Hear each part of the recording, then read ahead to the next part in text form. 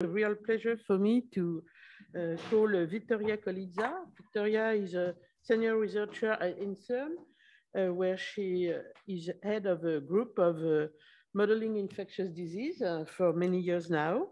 And she will present the impact of self-testing and vaccination of children on school closing. Vittoria?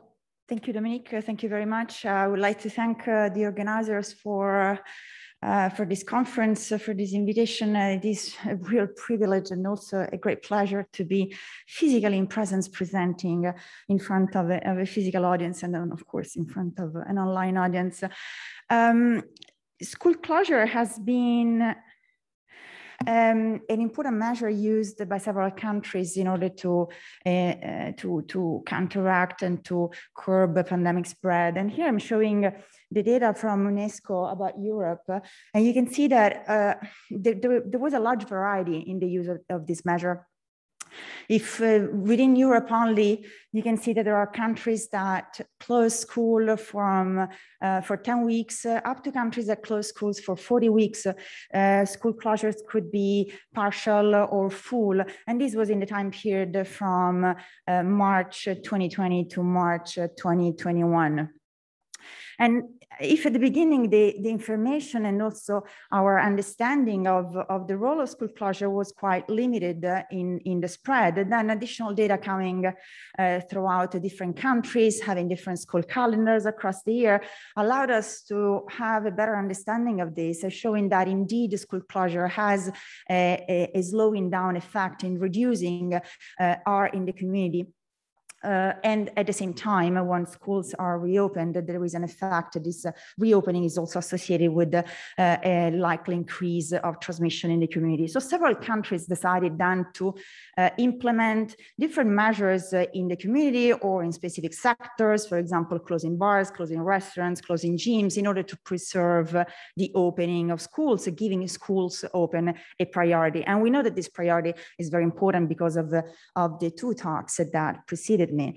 But besides measures in the community, of course, there are also measures that can be implemented within the school in order to make these environments safer.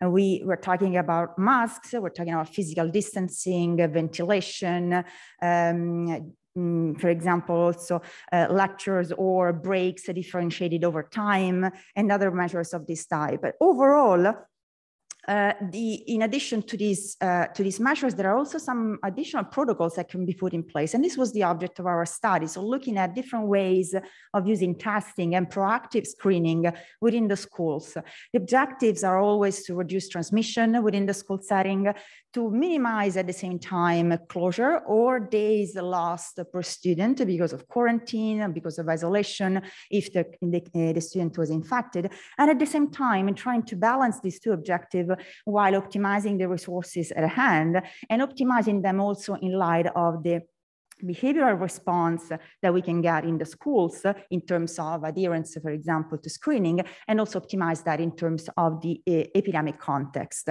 experienced. So we started using empirical contact data. These are data that were collected in a pre-pandemic period using RFID sensors. So these are sensors that are able to capture proximity, face-to-face proximity contacts between individuals. I'm showing here an example of a representation in terms of a temporal network where nodes here corresponds to students. Each circle corresponds to a specific class. The node in the middle is the teacher of the class. And you can see that there are these links, which are the links actually measured by these sensors that also evolve over time, depending on the activities of individuals, depending on, for example, whether there are breaks, lunch breaks. You will see that, of course, there is a large number of contacts which are dispersed across classes as well. Now, these contacts were collected in a pre-pandemic period. So what we did also is to treat these contacts in order to apply some cohorting as protocols are now in place to try to reduce especially contacts across different classes. And we focused on two different data sets. One is a data set on primary school, more than 200 students, 10 classes, 5 grades, 10 teachers.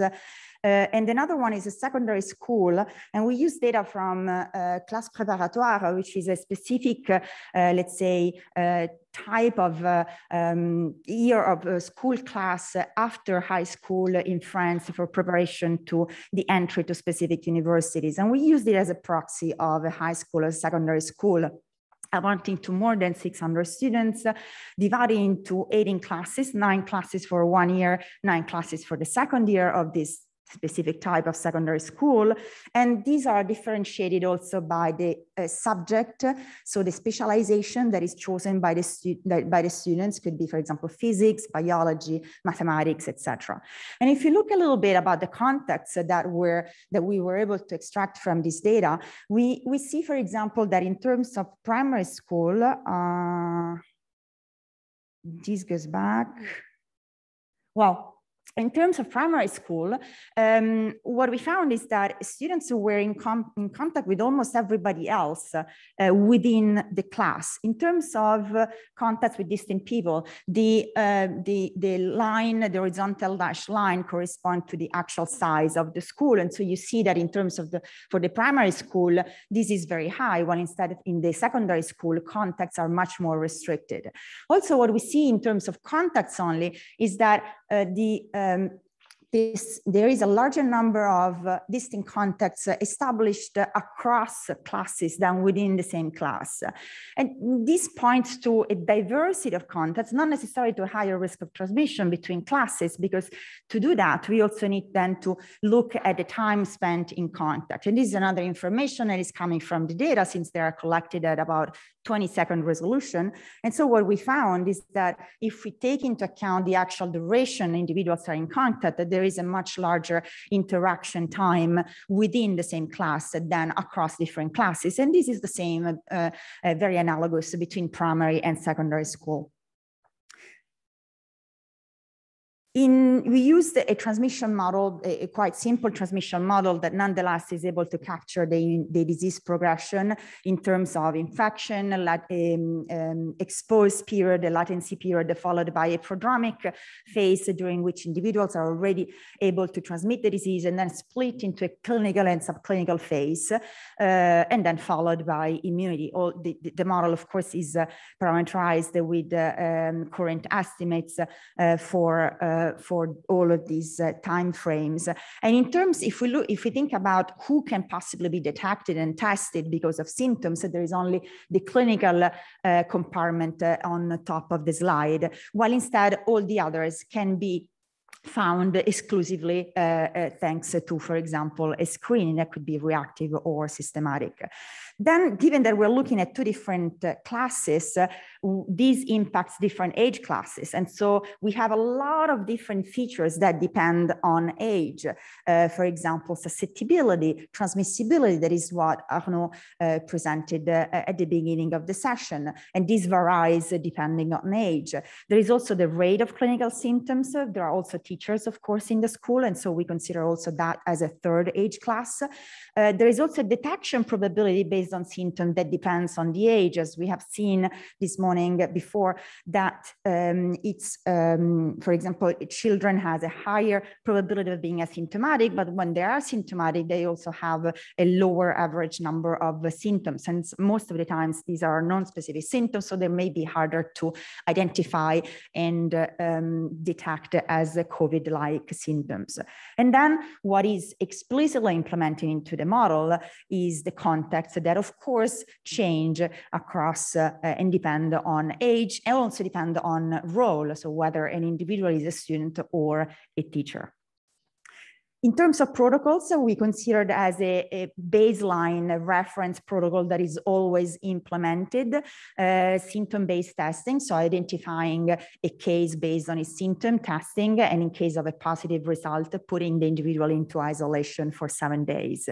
And then in addition to that, we tested reactive protocols. So after a case is found, the class is put in quarantine, the class of the case, or instead this quarantine can be extended to the grade of the student that was detected as infected. And this is because looking at the data, we found that there is a higher likelihood of interaction between students that belong to different classes but of the same grade than different classes of different grades. And this is also because, of course, they share the same age. So there is a rather large assortativity by age that was found in our data set and confirmed by several additional social science studies. We also tested as a reactive protocol the screening of the class 1 day after a case was detected in order to be able to implement this, and also a possibility of confirming it 4 days after the identification of the case. And then next to that, which was our main objective, was to evaluate regular screening, that is screening the entire class, the entire school at a given frequency. We'll look at frequency once every 2 weeks, weekly or semi-weekly frequencies. And of course, once we look at tests, we have different options. And in that case, we went forward with the protocols that were implemented or tested as in pilot surveillance programs in schools that used saliva samples in primary schools. So with a PCR result available after on average 1 day. And instead with nasal self-swabbing in secondary school with a much shorter, of course, delay. This is almost virtually immediate. We looked at different sensitivities and then extended and tested sensitivity across a large range. And also we looked at adherence, so the possibility, the percentage of participating population. In terms of context, we wanted to put ourselves in a situation of a possible rebound, epidemic rebound in the fall, winter 2021. So in the upcoming months. And so we looked at already a population that was naturally immunized by infection, vaccination in teachers from 50% to the totality of teachers, and then also adolescents. We explored a different range of vaccination coverage in teenagers, while of course instead for younger children, this is not yet possible. In terms of effective reproductive number, we chose as a basic, these are the results I'm going to show you, correspond to an effective reproductive number R equal to 1.3. And this accounts already the preventive measures put in place, like masks, like ventilation, which are otherwise not explicitly mentioned explicitly integrated in the model. We focus exclusively on transmission within the school.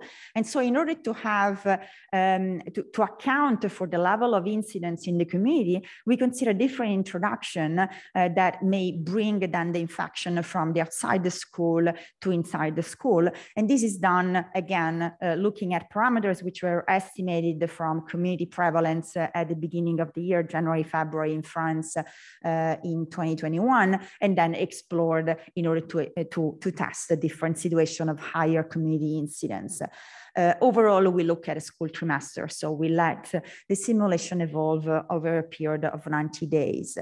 One of the parameters that is extremely important, so previous studies have looked at frequency, delay of result, sensitivity of test, but an additional parameter that comes into place and becomes highly critical is also what is the percentage of people participating to screening.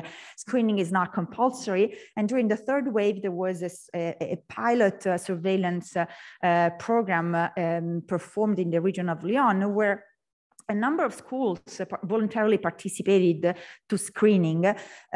So screening was offered to the entire school, but only then a certain number of people participated. And if we look at the different types of schools, we found that in primary schools or pre-primary schools, we're around an average participation of 50% of individuals, while instead in middle and high schools, participation was much, much lower. This was during the spring 2021, so it was prior to vaccination also in teenagers. And also somehow these these results are probably even a bit optimistic in the sense that this was not a regular screening. The majority of schools were screened only one time. They were offered the screening multiple times, but in some cases they did not participate, or in other cases, this was interrupted by school closure that was applied in France during the third wave, anticipating the holidays, upcoming Easter holidays for a couple of weeks in order to curb the third wave. And so if we look at simulation results, so the first objective that we wanted to achieve was reducing the number of cases.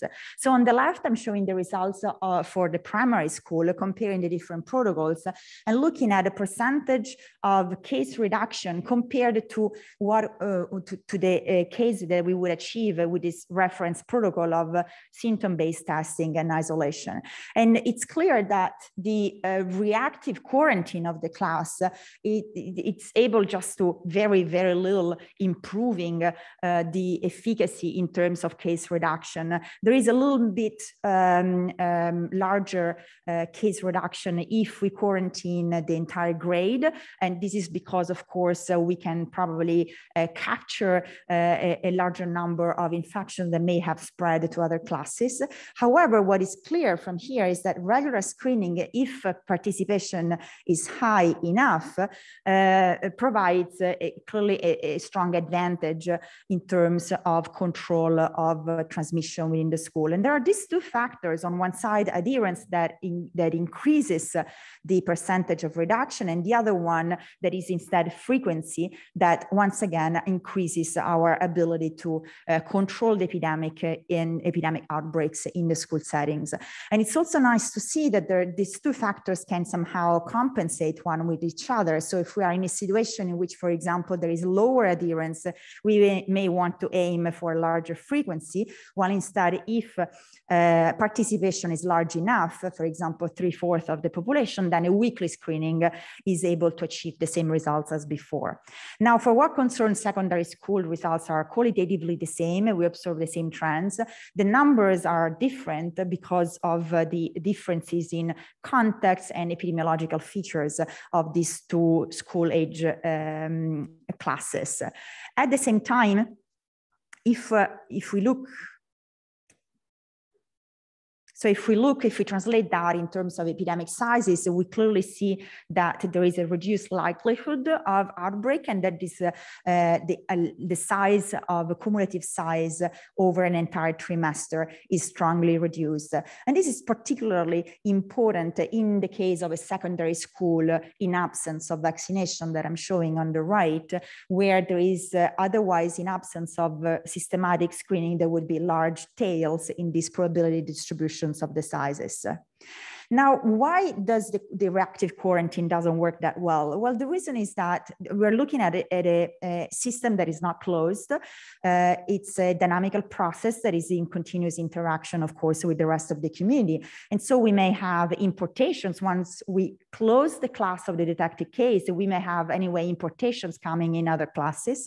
We also may have transmission that have already occurred before the case was detected. And indeed, in the simulations, if we look at the probability that an additional class has active infection once a case is detected, we see that is about 20 to 30% probability that at least one of the class has active infection, and that anyway this probability doesn't decrease sharply over the number of classes. So there is anyway 10, 15, 20% probability that a larger number of classes is still infected.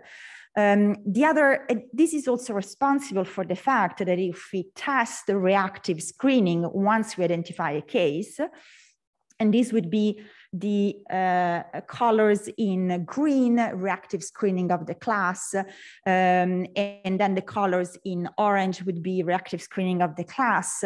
after confirmation of a case, and then 3 days after, so 4 days after the case detection. We see that anyway, their performance in terms of reducing transmissions remains equal to the one that is obtained with the quarantine, the reactive quarantine of the class. And reason is, once again, we are just answering the problem in a very time-specific way, in a very localized way, but we're not taking into account that transmission may have already occurred or are incoming through importations and introductions in the school. So the other aspect that is extremely important is also what is the cost of all of these protocols. And we evaluated the cost in terms of number of student days lost. So here on the left in blue, light blue and dark blue are the reactive quarantine of the class or of the class grade. And instead the colors on violet colors correspond to the weekly screening with different and increasing adherence. And what we find is that even just considering the quarantine of the class of the detected case, by using, instead of that protocol, by using a systematic screening once per week, we would be able to reduce by 90% the average number of student days lost. So this would be a large improvement, and it occurs for two reasons. On one side, the quarantine is not a specific enough measure because we're putting in quarantine also students who are likely not being infected. And the other aspect is that through regular screening, not only we identify better cases, but putting them in isolation, we are also able to prevent their onward transmission. And so overall, we have less cases, and that means overall less days spent outside of school. We tested these over different epidemic conditions in order to see whether these were stable. And here, if you look, for example, different values of R, the reproductive number, up to R equal to 2, you still see that the violet curves corresponding to regular screening go up towards on a vertical line in this plot, meaning that an increasing case reduction is achieved with a very small increase in student days lost. When instead, if we look at the blue symbols, they remain more horizontal and spread on the right-hand side of the x-axis, showing that even with this quarantine, and even when the increase in days lost is large, their efficacy in terms of reduction of transmissions stays low.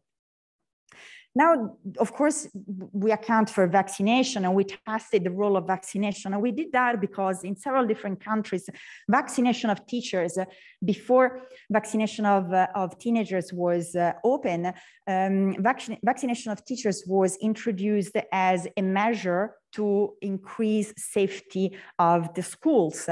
And what we found is that instead, in the specific situation of the contact data that we have at our disposals, vaccination of students, of teachers would not have, so fully vaccinated teachers would not have, for example, an impact in the performance of these protocols.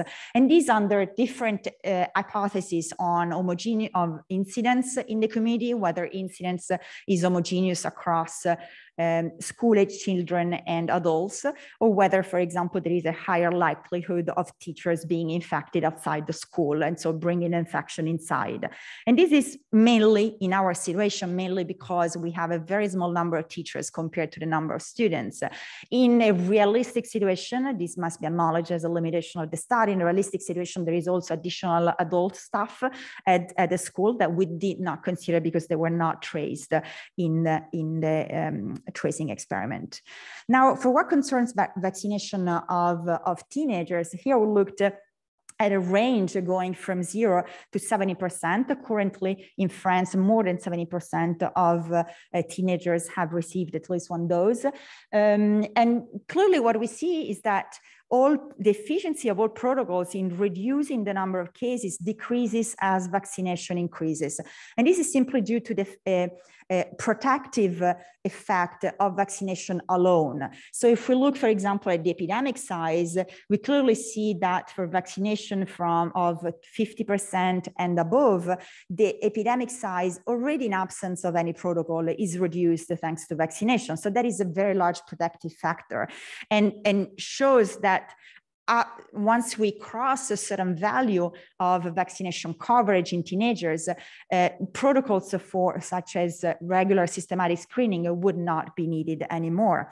But another point of caution is that on the left, these results refer to R equals 1.3. And so if in the community instead we have larger incidence or larger R or both of them, then these, let's say, threshold of vaccination coverage in teenagers that we need to achieve so that systematic screening is not anymore that important and probably we can avoid to implement it, of course, changes with R. And I mentioned this variation in vaccination coverage because currently in Europe, there is a large heterogeneity. If you look, for example, at data from mid-September, here I'm showing the comparison of 4 countries, France, Italy, Spain, and Germany. You would see, for example, in Germany is still very low. And this is also because of protocols and recommendation. At the beginning, a couple of countries have proposed the vaccination to teenagers only who have who are at higher risk of complications. In other cases, then countries have revised the recommendation after the arrival of Delta variant and then extended to the full population of 12-17. And so overall, if we look at data from 27 countries reported by the ECDC, the median coverage currently, well, data up to mid-September, was of 13% only. And so you see there is a large variation in Europe in coverage. And so these results in terms of how much systematic screening can help compared to vaccination as a function of vaccination coverage in teenagers remains an important question.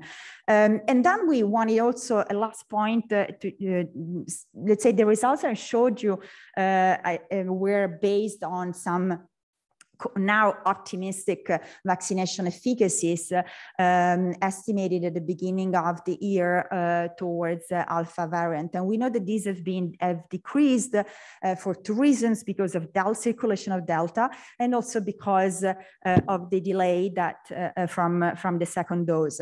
Now, for what concerns adolescents, we don't have specific data for them as they, in terms of course, of this delay, because they are just being vaccinated. So efficacies are very high. But in case this transmission, this vaccine efficacy against the Delta transmission reduces, this would correspond to the plots of the data sets of the wide square compared to the other data sets which were shown before.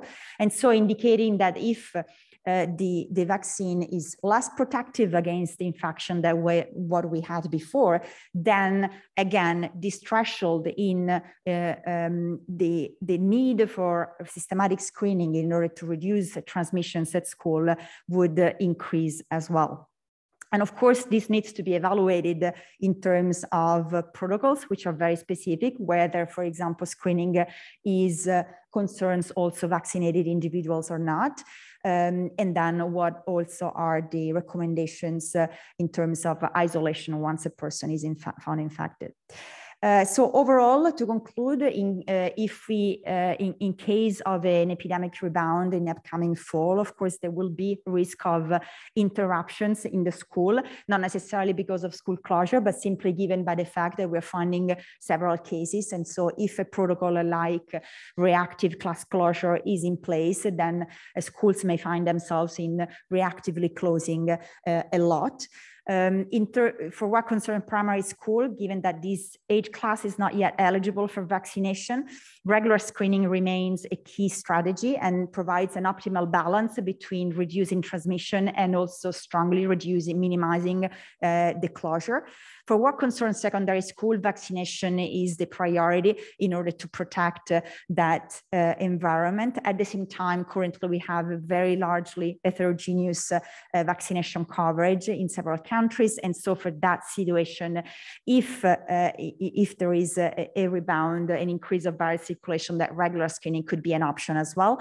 Otherwise, reactive screening could be the option, the alternative option if coverage is large enough. We found that the adherence is critical. So once this is implemented, of course, it needs to be incentivized. The 10% participation that was recorded during the third wave in high schools would definitely not be enough for any advantage in using screening. It would be actually a waste of resources. And then what these results show is also that these protocols need to be adapted to the epidemic context, which means not only vaccination, but also circulating, of course, variants and then incidence and R of the community. So they could help and definitely support protocols based on different levels of interventions, depending on these criteria. I would like to thank all the collaborators of this work. I would like to thank the funders, and let me thank in particular Elisabetta Colosi and Giulia Bassignana, who have been the engines of this work for several months. And then also let me extend these acknowledgements to the rest of the group, who's very happy in this photo that was taken just a couple of days outside here because of their privilege as well to be here with you all in presence. Thank you very much.